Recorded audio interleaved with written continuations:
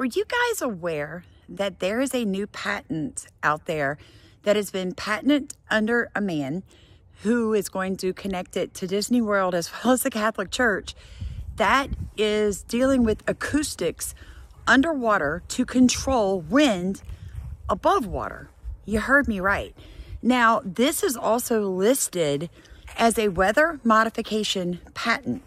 Now, the purpose of it is to send acoustical waves through the water, therefore creating sound waves that come up out the water to either move a hurricane or control atmospheric rivers.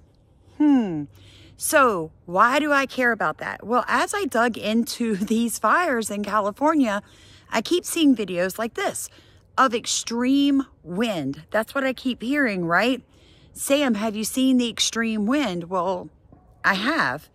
And I have also seen this in Maui and in Chile. There was extreme wind events both times with the fires. So when you're dealing with weather modification patents to control acoustical sound waves underwater to control atmospheric rivers above water and wind, you have to wonder, could that technology be applied in a way that would, say, stir up a fire? Because it's not just me saying this. People are going all the way back to the Paradise fires, and they're looking at how the Paradise fires fit in with current fires that are happening in California right now. Watch this. 631 people are missing, and over 13,000 homes have been completely destroyed by the strange fire in Paradise, California. Oh my God. And more than half of this damage occurred within the first 4 hours. You said that your outbuildings... Wait, first 4 hours, like 13,000 houses were burned? That doesn't seem very natural to me. You and your house and the houses around it. And the houses around you all started to burn at once. How's that possible? I know that all my stuff started to burn at once, and then my neighbor right across the street, dozens of fires sprang up all around me and below me without, they're far in front of the fire line without any falling burning embers. Completely ignored by the mainstream media, the anomalous nature of this fire is being reported on by only a few independent journalists. Is that some sort of like an energy beam that they're using, like which is not visible to our eyes? It kind of just creates a massive amount of heat in like a particular location, and then everything starts burning, because they are saying that they can't really see the fire like catching on. It's just like it's naturally happening. We don't know where the fire is coming from, but then there's like massive amount of fire that's just burning everything in its way. So what if there is some sort of an energy beam or energy weapon that's like all the way up there in the air that's just pointing towards particular locations that's like burning completely? Everything just gets burnt down. That could be possible. That could be a very possible stuff. Only a foot off the ground. We're all completely warped, bent, and mangled. Every car and truck was completely torched. Every single rubber tire was burned into oblivion, and all that remained was the steel belt system from within. Shit, dude. The temperatures were hot enough to melt aluminum. They were hot enough to melt glass. And they were hot enough to decimate every single last thing inside the home. That is not natural fire. Now I just feel like it's definitely an energy weapon that's being used against us. It could happen to everyone. At least 3 times hotter than your average house fire. And yet some things were inexplicably untouched by the super intense heat. Pristine carports with torched automobiles beneath them, next to homes completely burned to ash. Plastic trash cans untouched. The firemen observed that plastics attached to metal completely melted, while plastics by themselves seemed to somehow survive what must have been extraordinary heat. How does the glass, aluminum, and all that stuff just burn? And plastic just, it's just bent. Look at that stuff. It just looks like it's bent. That's it. And their entire house is burned down, but then the plastic is just bent. So as I'm watching the Palisade fire this morning from an aerial view, I started to notice a couple of things. right? Like, you can't help but notice. Look at this. First off, like, all the houses are burned, right? Looks like ash.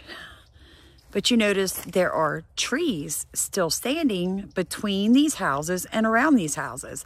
Now, I've not seen any close-up, so I can't tell if there's any plastics, you know, or blue objects left. But I think that we really need to consider that weather modification and manipulation are being applied to stoke up and really spin these fires into firestorms. Like, that is what that 1970s paper that I brought up to you guys in 3 other videos was basically saying.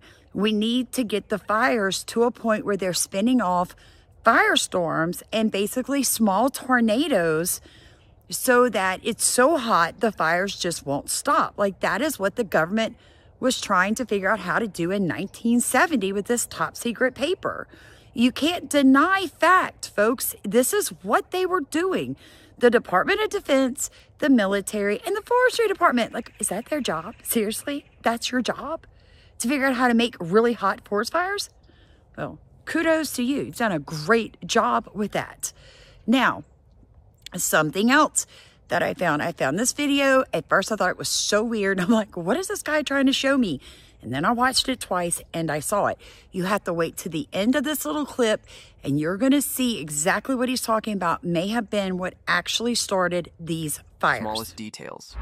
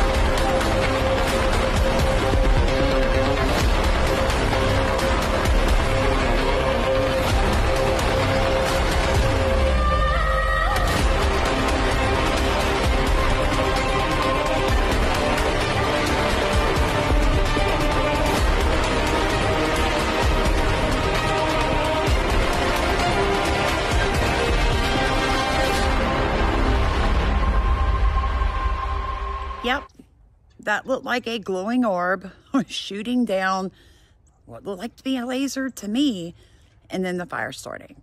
So I think we need to take into consideration that we now know that there is anti-gravity technology used with orbs. Both the US and China have that capability. We know that there is the Paradise Forever, California Forever deal that they've been trying to push through for years now to turn that whole section either into a 15-minute city or the 30 by 30 plans that Biden just loves and has been trying to push through in America before 2030. So you take that, you add in the weather manipulation, weather modification, wind patents that I just showed you, you put it all together, and what do you have? You got it. You've got a massive scale fire in a highly populated area where a whole bunch of fire hydrants were stolen, not replaced. The water in the reservoirs was used and not replaced.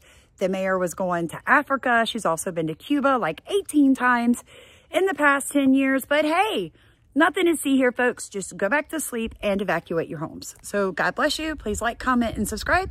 Share this video because the truth has to get out.